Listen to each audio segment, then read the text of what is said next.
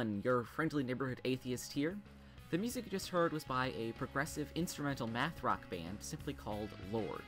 That track was from their second album, 2, and I'll be playing music from their first album, 1, as background music later in this video.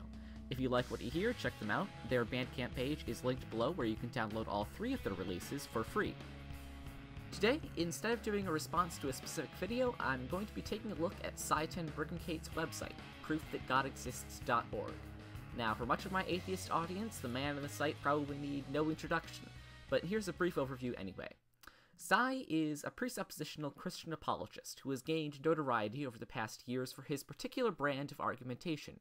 I'll be presenting the gist of his argument for God in a moment, but I will say right off the bat that he is opposed to evidentialist apologetics. That is, he feels it goes against Christian doctrine to present evidence of God to a non-believer. So going into this, I know ahead of time that I am not going to encounter any evidential support of God's existence. Instead, Sei's argument will revolve around trying to argue that God must exist, and that atheistic positions are illogical. Well, fair enough, so let's see what his site has to say. Now, the format of his site is it presents you with a series of questions, and with each question there are a couple of answers you can choose from. Now, Sei being an apologist, there is only one series of right answers as far as his website is concerned. There are lots of atheist YouTubers who have presented objections to various questions and answers in this website, so I thought I'd take a different tack. Instead of going through this and defending only the particular philosophy on these subjects that I believe in, I thought I'd quickly look at each possible answer and see if there isn't a way it could be justified. As such, I'm going to be moving quickly and covering a lot of ground, so if I miss something or mess something up, my bad, please let me know. Anyhow, time's a-wastin', so let's get started. So the first question is, does absolute truth exist? And the possible answers are, absolute truth exists, absolute truth does not exist, I don't know whether absolute truth exists, and I don't care whether absolute truth exists. The correct answer is absolute truth exists, and we'll get to that in a moment. So what about absolute truth does not exist? That takes you to a question that asks, absolute truth does not exist, absolutely true or false? And either choice takes you back to the first question. So, how might you justify the answer, absolute truth does not exist? Well, what does it mean for something to be true, and what does it mean for something to be absolute? These are both deep questions in the field of epistemology, not at all easy to answer, but let's take a definition that suits our ends here. So, we'll define truth as the set of propositions that most accurately reflects reality. Now, absolute means not contingent upon anything else. In other words, there are no prerequisites for its nature. So, an absolute truth must have no prerequisites. But this is a problem, for in order to be a truth, it must be a proposition, and propositions are mind-dependent. This means that absolute truth does not exist because truth is contingent, and an absolute contingent thing is impossible by definition. So what about the question, is it absolutely true that absolute truth does not exist? Well, clearly the answer is no, because such a question makes no sense. It is true that absolute truth does not exist, but it makes no sense to call it absolutely true, any more than it would make sense to say it was greenly true. Now the next wrong answer is, I don't know whether absolute truth exists. So we'll obviously need a different interpretation of truth to click this answer. Let's say truth is that which reflects reality. Now, is it possible to say that you do not know that absolute truth exists under this definition? Yes, if you equate knowledge with certainty. If knowledge requires certainty, and you can't be certain about any of your sense experience, then it is possible to say that you don't know whether that absolute truth exists. Here the next question is, I don't know if absolute truth exists, absolutely true or false. Now in this case, the answer you give depends on the word absolute. Again, absolute means not contingent. Now, to know that you do not know something makes I don't know something a truth, but not an absolute one, because it is dependent on your mind to be true. This means, again, that the answer is true, but not absolutely true. The final wrong answer here is, I don't care if absolute truth exists. This one simply lets you exit the site, so I have nothing more to add. I mean, if you're here, you probably do care a little bit about whether absolute truth exists. So now let's choose the correct answer, which is absolute truth exists. This takes you to the next page, knowledge, where you can either say, I know something to be true, or I don't know anything to be true. Once again, this is a difficult question at the very foundation of epistemology, but here the correct answer is simply, I know something to be true. So, is it possible to justify the position, I don't know anything to be true? I would say it is. If we say that knowledge requires certainty, and we restrict knowledge claims to objective, mind-independent reality, it would follow that you cannot know with 100% certainty that anything is true, because your sense experiences are never 100% trustworthy. Now, answering I don't know anything to be true takes you to the question I don't know anything to be true, true or false, both of which take you back to the previous question. In this case, I would say the answer is true, and this would not contradict our previous answer, because it is true in a different way. Once again, this statement here, I don't know anything to be true, is true only with respect to the subjective, mind-dependent state of your awareness, and not necessarily or with certainty true with respect to absolute, mind-independent reality.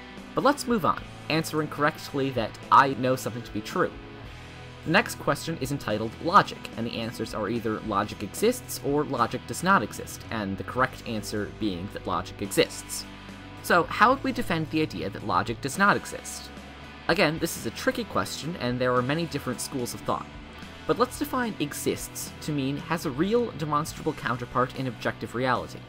In this case, it's easy to see how we might say that logic does not exist, since logic is a process we use, a conceptual framework that describes reality but has no actual counterpart in objective reality. Choosing the option logic does not exist takes you to a question logic does not exist, where the answers are I used logic to conclude that logic does not exist, and I came to the conclusion about logic arbitrarily. Now obviously we just used logic to conclude that logic does not exist, but this does not pose a problem for our reasoning, because we used logic as a mental construct, in the same way that saying I used my imagination to think of X does not mean that things in our imagination have real counterparts in demonstrable reality. They're both just conceptual frameworks. But choosing either answer takes us back to the question of whether logic exists, so let's choose the correct answer, logic exists. This takes us to nature of logic A, either logic changes or logic does not change, the correct answer being logic does not change. So how might we justify choosing logic changes? Well, as it turns out, there are several different types of logic.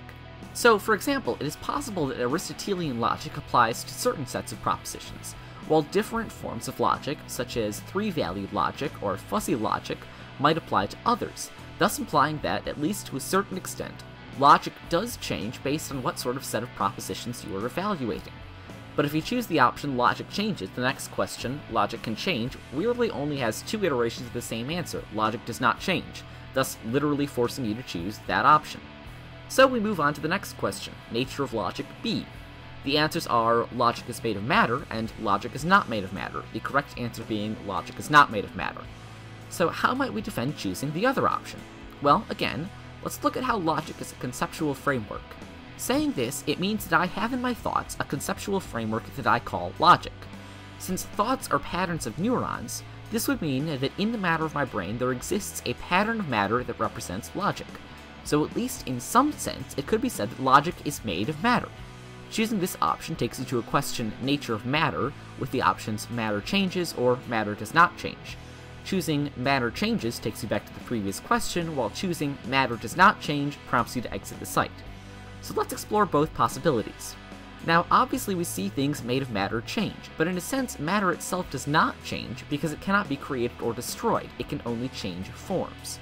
Of course, the full picture is much more complicated, but it is possible to justify saying that matter does not change. On the other hand, saying that logic does not change, matter changes, and logic is made of matter does not constitute a contradiction. Why? Because the form of a thing might be universally the same, while various forms of it change.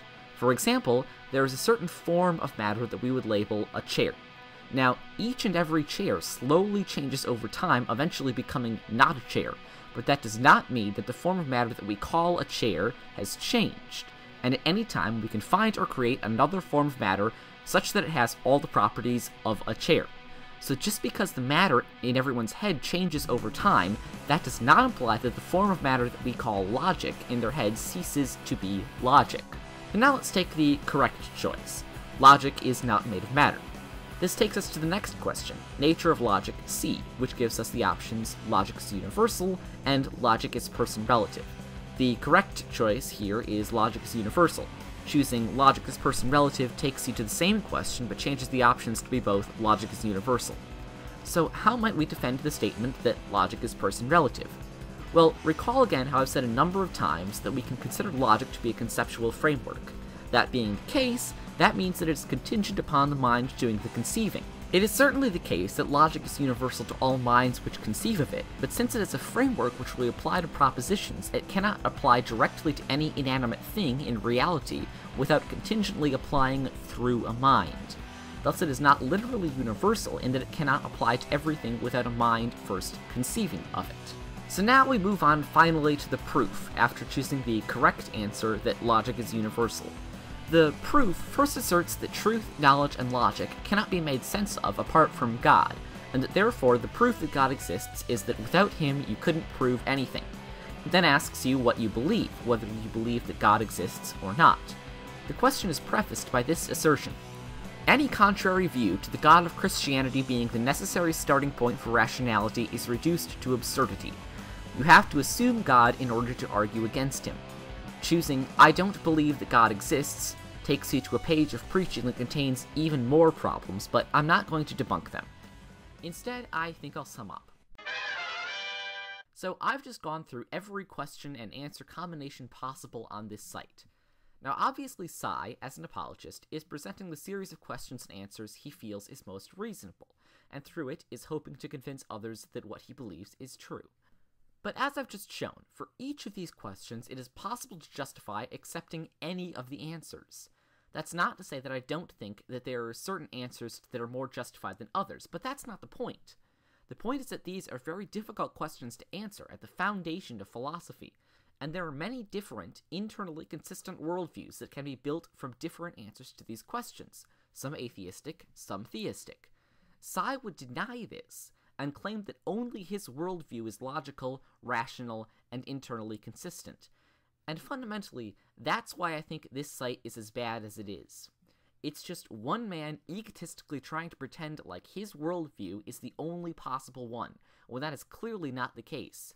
While I'm perfectly willing to discuss the intricacies of basically any worldview, I'm very much disinclined to have such a discussion with someone who thinks that they have the only possible consistent worldview when that is clearly not the case. Thank you everyone for watching. This has been your friendly neighborhood atheist, and until next time, best wishes.